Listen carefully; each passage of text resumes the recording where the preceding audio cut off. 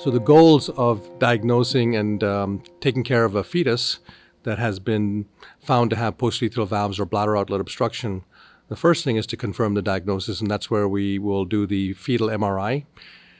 And I think the most important intervention that we do is the extensive counseling of the family by a multidisciplinary team. So we have neonatologists, we have fetal surgeons, we have Dr. Claes from nephrology, pediatric urology, social worker, everyone there at the same time to present to the family what our findings are during the testing and what we are predicting is going on with their baby. What steps can we take to intervene during the pregnancy if it's safe for the baby and the mother?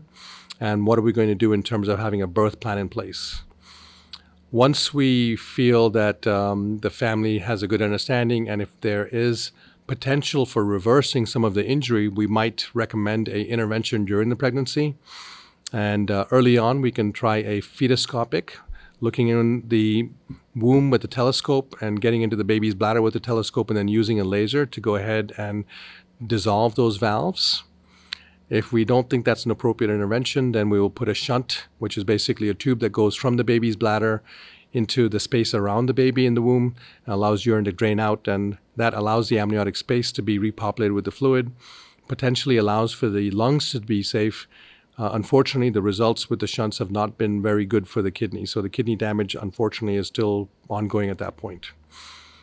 Here at Cincinnati, we've also developed a very extensive program where when there is no kidney function in the fetus, we will, under certain circumstances, replace the fluid around the baby with a biological solution to mimic what's happening during pregnancy, allow the lungs to continue to develop, and then know that that baby is going to require dialysis as soon as they're born.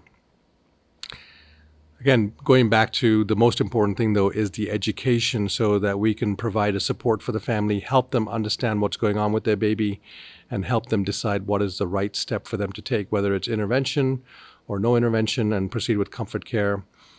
There are no wrong choices that the family makes. It's whatever is best for them and what they feel is best for their child. So it is really important to have a birth plan in place, that if you're in this scenario that you have to be planning to deliver in an area that has, in a hospital that has a very high functioning NICU that can provide all of the expected and expertise that the baby's going to require. So this is just an image showing the post-urethral valve in the upper right-hand corner of the screen, and then the shunt where you can see that red plastic tube coming out of the baby's bladder, and that allows for the urine that's obstructed to drain from the bladder.